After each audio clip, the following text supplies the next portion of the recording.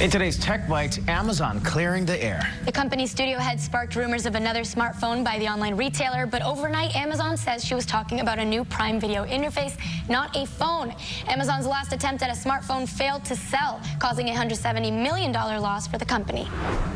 Google's personal assistant can now be programmed for your routine. Yeah, an update to the assistant allows users to schedule commands. For instance, you can schedule the bathroom light to turn on at a specific time in the morning or set it to dim your lights at your bedtime. Tesla slapped its name on a surfboard for $1,500. The electric car maker partnered with a company that usually sells surfboards for about half that price, but the Tesla boards feature a lightweight carbon fiber and the paint finishes used on its cars. They sold in hours. Beyonce would be very proud. Those are your Techbytes.